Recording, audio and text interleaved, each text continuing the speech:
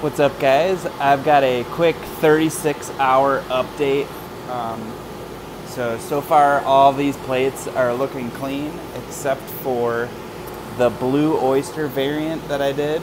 So I mixed a few different blue oysters together, and you can see we've got some what looks like bacterial contamination.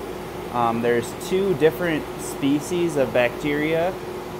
It looks like there's a motile bacteria right here, probably just a Pseudomonas or some inert bacteria from the air. And then right next to it, there's a round, very glossy colony, probably some kind of a cocci, maybe a or a staphylococci as well. They produce those round colonies, and that's just an indication that the spore print wasn't very clean. So I'm gonna go through and redo the blue oyster using some different spore prints.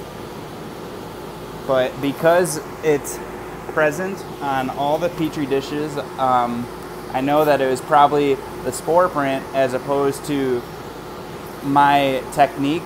The rest of these plates are clean.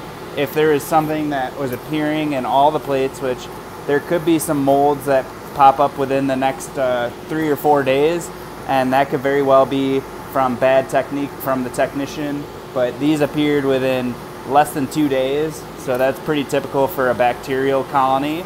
And the fact that it's in all 4 of these plates probably means that it came from the spore print.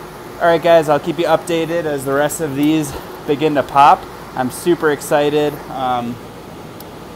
and until next time, much love.